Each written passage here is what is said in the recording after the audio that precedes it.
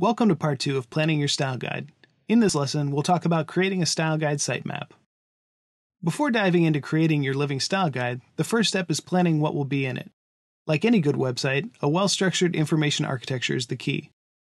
So let's get started by using the following set of designs for our sample app called Vintage Shop and observe the persistent elements in the UI. At this point, I recommend starting with larger groups of elements, such as the navigation, the cart, or the forms. For example, we'll separate our design into these three groups: the steps indicator, the mini cart, and the products in the cart. With these larger groups of elements, you can start going into more detail and identify the styles that persist.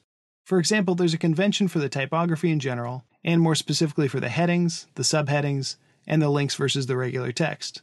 The color of the buttons also persists across the pages. Putting it all together, let's write down these groups using a diagram.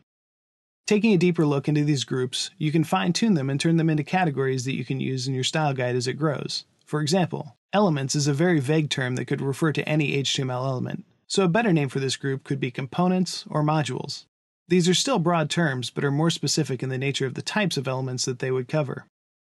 Primary versus secondary buttons could be part of a base elements, and the color aspect could go inside of a color palette category. Additionally, you can think about a category where you can include more generic information about your style guide. A good example of that would be a guide section where you could describe how to contribute to the style guide, or a branding section where you could include guidelines about your brand that should be kept in mind when designing and implementing your app. With this in mind, here's what the diagram should look like. You can see how this diagram takes the shape of a sitemap, which is basically what you want to use as a plan when creating your living style guide. Now dive into the designs and sketch up your own sitemap, including as many categories as you think that would be useful in the future. You can get ideas from other style guides. styleguides.io/examples is a great resource. Once you're done, check the more comprehensive version that's linked at the end of this lesson's written tutorial and compare. Up next, we'll be installing a sample application that you can use for creating an actual living style guide.